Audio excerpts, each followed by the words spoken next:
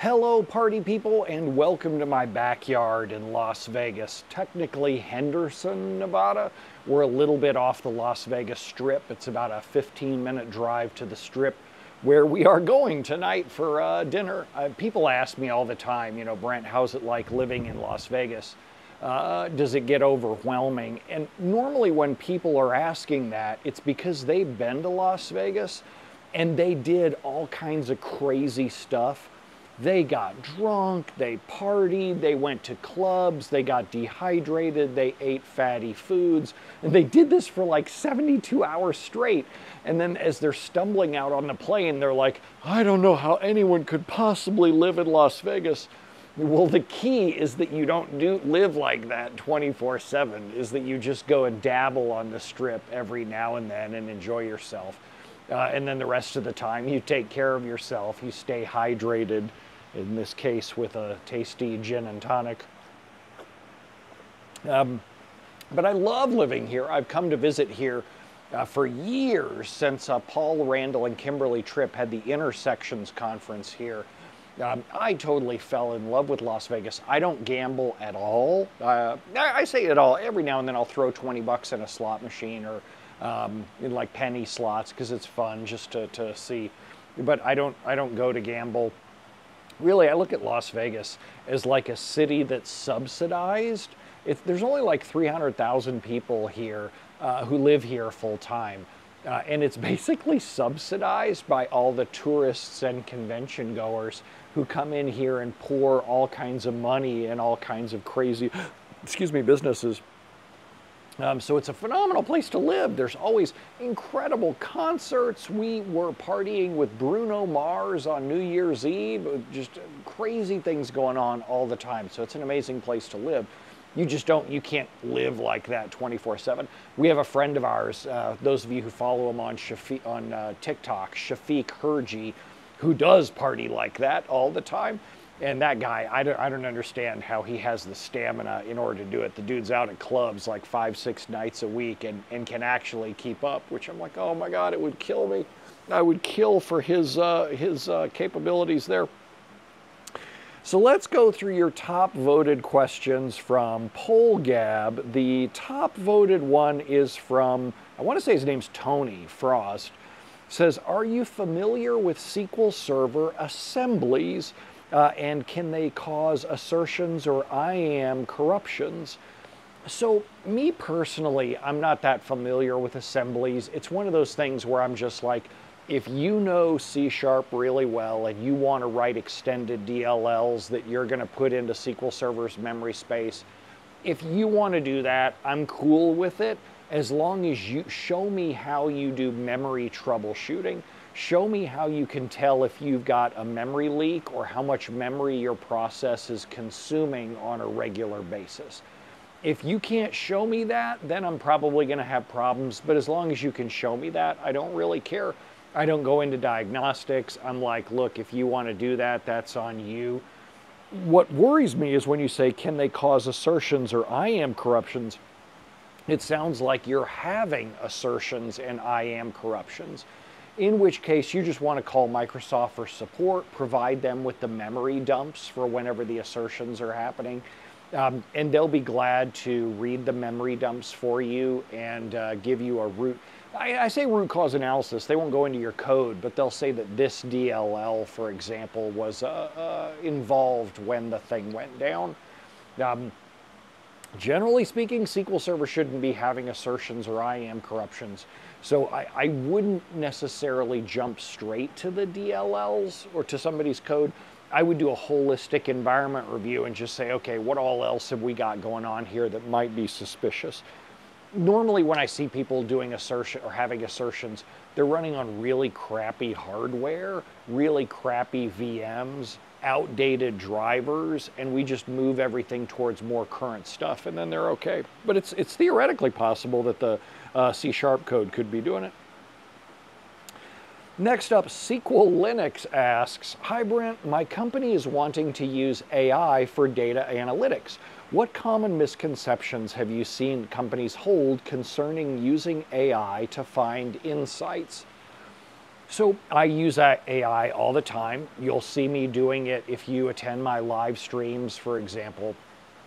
I love ChatGPT, I love Claude, I love Gemini, I love self-hosted LLMs. They're really good at being creative, and creative is interesting in that it'll find solutions that I'm not used to thinking of. I don't know that total creativity is the right word for it. But the thing you got to watch out for is that they're not very good at things that require a definitive answer, like what is profit? If you want to look at your data model and say, how much profit did we make from bicycles last year? They're extraordinarily bad at that, at figuring out what the whole total profit actually means, how much expenses they have to take into account. So I'm all for using AI to go spelunk through your data to find creative, interesting outliers in data. And if you're worried about users using AI to come up with interesting things to go investigate, I'd say don't worry about it. Let your users, if your users are finding a new way to fall in love with the data, that's great. I want my users to go spelunking through the data. I want them to find any way that they can find the data useful makes you more valuable as a data professional, because it'll just open up more questions, and then they'll want more definitive answers. And when they start to drill down into the underlying facts with AI, they may run into they will run into some problems where the data isn't quite right, and they'll get you involved. But let them go spelunking. It's totally okay. It's totally fine. And let's be honest, if they're using humans to write reporting queries, those humans aren't getting all the joins and filters right anyway. You've seen the kinds of queries that they write. You know they're hot garbage, so how much are we really losing there? Next up, Culloden asks, my company is small and we don't have developers for reporting. My finance team uses prod for reports development because the data is always near real time. That's not unusual. That's actually fairly common. Culloden says, I want to move them to a dev instance, but the data can only be a few hours old. What options are there for this? Well, if you want a readable reporting replica, as soon as you offload the data to another server and people are querying it, you have to license it, and it's not development. If people, like you said, we don't have devs for reporting, and the finance team is using production for reports development, I don't think that's really development. I think they're writing reports and consuming the data. So I don't, especially when you say the data can only be a few hours old, I don't think that's development. I think that's production. And so if you're doing that, you are going to have to license it for production. There aren't a lot of cheap ways of doing that. So what I do with my clients, and I'm not saying you're going to be able to do this, but what I do with my clients is I say, okay, you want to offload queries to another server. What would be the hardware spec on that server? Let's say it's 8 cores. It's probably going to have to be Enterprise Edition if we do near real-time replication. You can do replication with Standard Edition. It just is a giant pain in the rear to maintain and make sure it stays working. So if you're going to license 8 cores with Enterprise Edition, that's $56,000 worth of licensing. Hey, what would it look like if we took that same hardware that you were going to use on the secondary and we just added it to the primary? Would that get us to the point where our regular users are happier and our reports users are happier? For me, with my clients, that's been the answer that's gotten me across the finish line almost every time. When we look at how much power they were going to have to add to that secondary and just add it to production as an experiment, because it doesn't cost you any overhead in terms of management, that's usually a much faster way to cross to the finish line. Next up, App Developer asks, when did you decide to stick with SQL Server? After 3 jobs over 8 years, I'm feeling like it's time to become an expert in something. I've been there for a long time. So when did I choose to stay with SQL Server? I don't know that I ever made a conscious choice to stay with it. I can tell you when I made a conscious choice to leave it. But I don't know that I ever made a conscious choice to stay with it. For me as a career, I'm always kind of like willing to be flexible. I'll stick with something as long as it can provide a good lifestyle, he says, sitting in front of the pool, drinking a gin and tonic. I'm willing to stay with something as long as it provides a good lifestyle. But I don't think I've ever said, oh, I want to stick with this one technology. The one thing that's nice about SQL Server is that if you learn it, and depending on what you learn, you said app development, depending on what you learn, you can take that SQL knowledge and you can apply it to other places as long as you stick with general SQL and you don't get too involved in Microsoft specific stuff, like things that are only available in SQL Server, reporting services, integration services, analysis services, big data clusters before they died. As long as you stick with stuff that's relatively general, your skills are still relatively portable and you can move them somewhere else. So that's why I don't know that I could really say that I ever decide to stick with it. We'll do one more. MyTeaGotCold asks, did resumable online index rebuilds change any of your opinions on, excuse me, any of your opinions on or approaches to index maintenance? Maybe I need a song. Maybe I need a dance. What's the problem that you're trying to solve? Hey, what's the problem that you're trying to solve? Hey, what's the problem that you're trying to solve? Hey, what's the problem you want to solve? We'll see if that catches on. So what's the problem you're trying to solve? For me, resumable online index rebuilds, I want to ask, what's the goddamn problem you're trying to solve? Oh, I get so sick and tired of asking this question, especially around fragmentation and index rebuilds. I don't get it. I don't get why people think in the day and age of shared storage, where all the servers are sharing the same storage, everybody's intermingling their blocks with each other, there's no such thing as dedicated drives. Why do you think that you want your pages all in a row? There's no such thing. It's imaginary. It doesn't make any sense. What do you think is all in a row? And then, isn't your data changing all the time?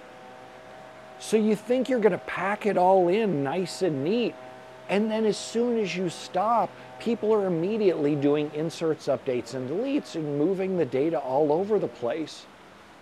Even when it is all nice in a row, what do you think? Performance is great? No, users are still complaining. Have them run a query right after the index rebuild finishes, and if they high-five you and go, oh my God, you're doing such an amazing job, then first stop and understand whether it's even a parameter sniffing problem, because half the time DBCC free proc cache will give you that same result. By freeing the plan cache, you'll get it so that whatever query runs next builds a brand new execution plan and gets this fast query plan that runs really quickly. If you think that rebuilding indexes is solving whatever problem you're trying to solve, try free proc cache. And if that solves it, I'm gonna tell you, you didn't even understand the problem you were trying to solve. I have never, count them, never used online index rebuilds as something that would get me across the finish line. And I'll give you just one example of why they suck. When you pause one, you can't make schema changes. You can't change anything about that table. You can't start an online index rebuild or an index rebuild on some other column because SQL Server will throw a warning saying, sorry, you've got an index rebuild that was paused. We still got to go fix something first.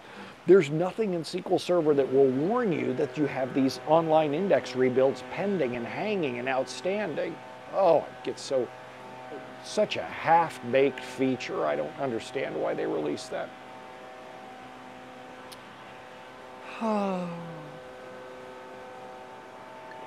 Not very ladylike, not very demure.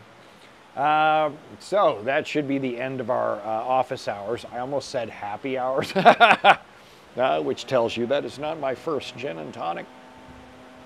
So I hope you learned something. I hope you had fun. God, what's the problem you're trying to solve? I just don't know how. You know, maybe I need to have Richie modify something in PollGab so that after somebody submits a question, it follows up with, so now what's the problem that you're trying to solve? It's probably a problem for LLMs too. I would imagine that I always like to personify whatever is behind the code, and I always like to imagine that the ChatGPT is a person back there, and it's like, oh my God, why is this person asking this question again? What sense does this make? So yeah, anyway, hope you had fun, hope you learned something, hope you laughed at least, and I will see y'all on the next office hours. Adios.